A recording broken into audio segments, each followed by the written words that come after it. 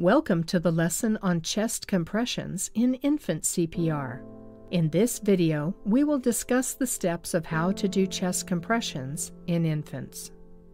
CPR for infants is almost identical to CPR for children, making steps for compressions just as similar.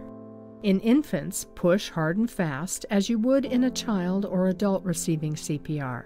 Position the infant on a firm, hard surface to make giving CPR easier. Then move any clothing away from the chest. Place 2 fingers of one hand on the breastbone right below the nipple line.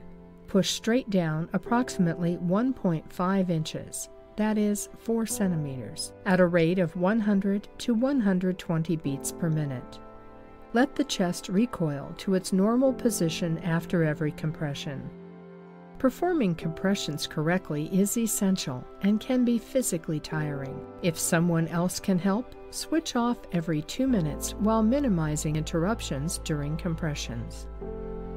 This concludes our lesson on chest compressions in infant CPR. Next, we will review the steps of giving breaths in infant CPR.